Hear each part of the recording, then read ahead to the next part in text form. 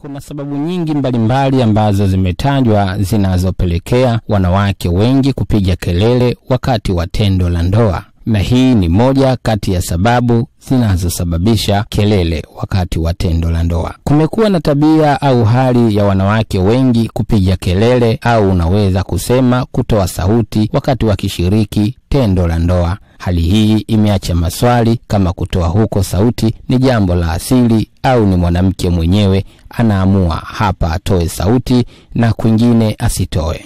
Mwaka 2011 watafiti wawili, mmoja kutoka chuo kikuu cha Lancashire na mwingine kutoka chuo kikuu cha Leeds, wote wa nchini Uingereza, walichapisha utafiti wao waliofanya uliokuwa ukihusu utoaji wa sauti wakati wa kujamiana. Walitaka hasa kujua kwa nini wanawake hutoa sauti hizo. Katika utafiti huo waliwahoji jumla ya wanawake 71 waliokuwa na umri kati ya miaka 18 na miaka 48 ambao hushiriki mapenzi mara kwa mara juu ya utoaji wa sauti wakati wa kujamiana. Katika utafiti huo ulibaini kuwa wanawake wengi hutoa sauti hizo, lakini sio pale tu wanapokuwa wamefika kileleni. 66% walisema kuwa hutoa sauti wakati wa kujamiana ili kuwasaidia wenza wao kufika kileleni haraka, wakati 87%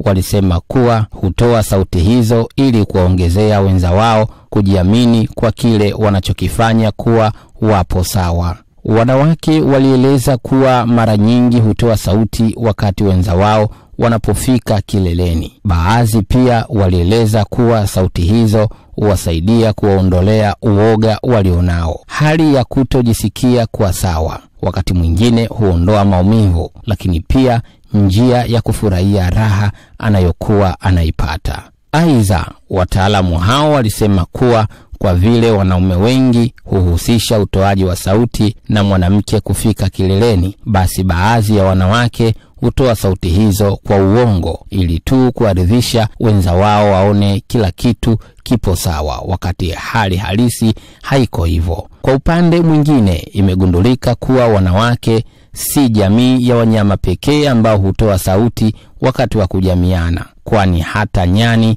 wana aina zao za sauti ambazo huzitoa wakati wa kujamiana. Imeelezwa kuwa wakati mwingine huwa ni vigumu sana kuelezea kila kinachotokea wakati wa kujamiana kwa sababu kila mtu huwa na utashi wake, lakini kitu wataalamu walichokubaliana ni kuwa sauti hizo zinaweza kumsaidia mwenza kujua kama anachofanya ni sawa, hivyo aendelee au aache, aongeze au apunguze. Swali la kujiuliza sasa kwako wewe ambaye unasikiliza na kufuatilia utafiti huu ni kwamba wewe mpenzi wako, kitu gani ambacho kinamfanya apige kelele wakati wa raha? Au kama wewe ni mwanamke, tueleze sababu ya nini kinapelekea hadi mnapiga makelele wakati wa game. Mimi jina langu ninaitwa Abra wa Mapenzi. Kwa maoni na ushauri unaweza kunipata kupitia 0679 40 40